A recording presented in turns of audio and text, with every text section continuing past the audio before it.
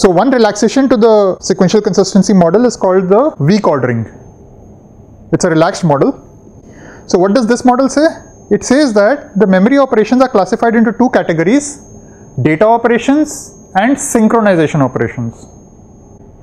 The intuition is that the one segment of data operations, the operations that are happening in one data operation before some synchronization operation do not affect the data operations that are happening after the synchronization operation. What does it allow the compiler to do? So the reordering memory operations to data regions between synchronization operations does not typically affect the correctness of the program. So what does it mean? That within the segment of data operations, I can move instructions around without impacting the correctness of the program. Alright.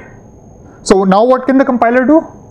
Now within a data segment, so you'll have some data operations. So these are all data operations. And then you will have some sync operation. Then again you will have some data operations, and then maybe again you have some sync operations. Okay. And now the compiler knows that it sees this sync operation, it's aware of these synchronization operations, and it sees these data operations, and it knows that it can move these instructions around as it wishes. It's not going to impact the correctness of the program. That's the agreement between the programmer and the system. Okay, that within the data operations, I'm allowed to reorder as I wish, as long as I don't see a sync operation. I should not reorder across the sync operations, right? So I shouldn't move any instruction from here to here or here to here. It should not cross the sync boundary, but between these instructions I can reorder, right? And I can keep the values in the registers as long as I don't hit the sync operation, right? When I hit the sync operation, then I need to be careful about a lot of things. Whatever I have in my registers, I need to write them all back to the memory, right? Any updates which are pending in any write buffers or something need to complete, right? So a lot of things have to be taken care of when the sync operation happens, because at the point of the sync operation, the state of the processor has to be consistent with the memory. So synchronization operations enforce program order by disallowing reordering of code around them, right? And essentially a temporary view is maintained between synchronization operations. So it's between the synchronization operations. There may be a view that that particular processor has, which is not the same view as any other processor of that memory, right? I may have a local IE in the register which the other processor is not able to see. So it's a temporary view. Okay. What is the OpenMP consistency model? Well, it is the weak ordering with further relaxation. So we'll talk about that. But first let's understand that with respect to weak ordering, there is a key synchronization operation. This is called flush. Okay. What it prevents is it prevents reordering of memory accesses across the flush instruction. Alright. You can give a list of variables to the flush instruction. So what does that mean? That means that suppose I am doing something with A, reading, writing something, I do something with A, I do something with B, right? And then I say flush A. And then I do something with A, I do something with B. So this flush ensures that I cannot reorder the instructions which access A across the flush instruction. I cannot move this instruction here, I cannot move this instruction here. These are not allowed. What is allowed? So moving this instruction before this instruction is allowed. I can do that. I can move this B before this A access. I'm allowed to do that. Okay. As a matter of fact, I can even move this B down here. Why? Because this flush only wants A to be synchronized, right? So it does not care about B. If I say flush A comma B, then even this will not be allowed, right? Even B cannot be moved across this. If I say flush A comma B, it will ensure that all these instructions get executed, then flush gets executed, then all these instructions get executed. So only if A is not depending on B, then only we can this B instruction can be. Yeah, I mean there are lots of other things that you have to consider before moving any instruction around, right? That the compiler figures out. So we are not getting into that discussion, that what all the compiler is allowed to do. The compiler will take care of a lot of things before moving any instruction around. It has to take care of a lot of things, dependencies, right, and a whole lot of stuff. So we are not getting into that discussion. We are just saying that if the compiler wants to move this around, is he allowed to move it around or not? And this flush instruction says no, you are not allowed to move it around. Clear? Let's try to fix this code. Decker's algorithm for critical sections. This is similar to the code we saw, except for now it's actually what it's meant for, critical sections, right? So where should I put flush instructions in order to ensure that this code works properly? And what is the flush instruction that it should use?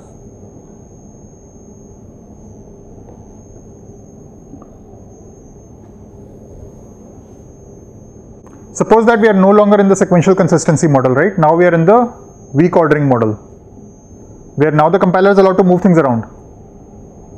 Now I'm asking the question, in OpenMP, where do I have to introduce the flush instruction so that the compiler does not mess this up? Otherwise it's going to move this flag 1 down and then both of them are going to enter the critical section together. We don't want that to happen. Between critical section and the if statement. Here. This doesn't help, right? If both of them enter the if condition, the damage has already been done. Between if and the assignment, yeah. So I need to add a flush here and I need to add a flush here. What is the flush instruction I need to add? Flush flag 1 and flag 2. That's the easiest way out, right? You don't know which one to do, so just do all of them. That's the safe way around. So what about this? Is this code good? Well, I've already written incorrect code, so obviously it's not good. What's wrong with this code?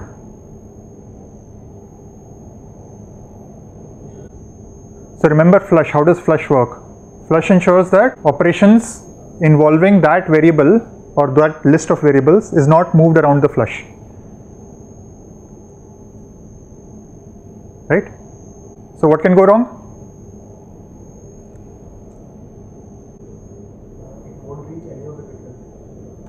It won't reach, why? So you understand this is not a barrier, right? You understand what a barrier is. Barrier is where both processes must come together before proceeding further. This is not a barrier. A flush is just saying make the memory consistent with what I have. That's all, nothing else. It doesn't care where the other processor is. So what the compiler may do is that it may pick up these two instructions and move them down. That's perfectly valid, right? Why? It has not moved memory accesses involving flag 1 beyond the flush for flag 1. It has not moved the instructions involving flag 2 beyond the flush for flag 2. But it's moved them both together. That's allowed. The compiler is allowed to do that. Right? So you see the problem? And now both of them can enter the critical section by the same sequence of code instructions that we saw earlier. Okay? So what's the correct code? Flush flag 1, flag 2. Right? That's the correct code. Now it cannot move both of them down, because then it will not maintain the order between the flush of flag 2 and the if condition of flag 2. Right? So you need to go back and just look at these examples and study them very, very carefully, right? The more you look at it, the more you'll understand why it is the way it is. Okay. So we said OpenMP is a weak consistency model, and there's further relaxations which we haven't come to yet. But the crux is that we've written so many OpenMP programs and we never bothered about flush. Why is that? We never talked about flush. And still we wrote programs and they ran fine and everything seemed to work fine. Why is that? Because OpenMP implicitly puts flush instructions at various places. Where all does it put the flush? At barriers, wherever it sees a barrier, OMP barrier. Entry exit from all the parallel regions, right? Wherever the parallel work sharing sections are there, hash pragma OMP for, right? Hash pragma OMP single, it puts flush instructions around that. Critical sections, it puts flush instructions around that. So it carefully puts all these flush instructions. If you are accessing your data properly, then you will not face any issues. You won't need explicit use of flush. Why? Because when you're accessing a shared variable, if you're updating a shared variable, you'll use a critical section. So that critical section ensures that the flush is happening. right? So if you're careful about all your data accesses, whenever you're accessing shared variables that you're using critical sections or atomic, right? So what are the other implicit flushes around locks? And entry to and exit from atomic, right? Hash pragma, OMP, atomic, remember atomic instructions.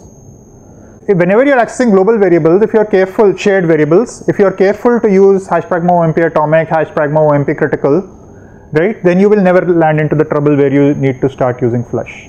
As a matter of fact, using flush is discouraged, right? You should just always carefully use hash pragma, atomic and hash pragma, critical and so on, right? So when will you encounter this issue? We saw this Decker's algorithm, right? So when do you have to write this flush? Look, I'm updating a shared variable flag1 and I'm not saying critical. I mean, I'm writing code. I have not put a critical section around flag1. I have not said it as atomic.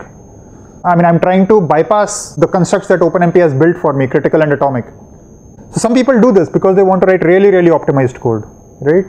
So then they have to use flush, but they have to use it carefully. Okay? So most of the time you don't need to worry about flush. That's the crux.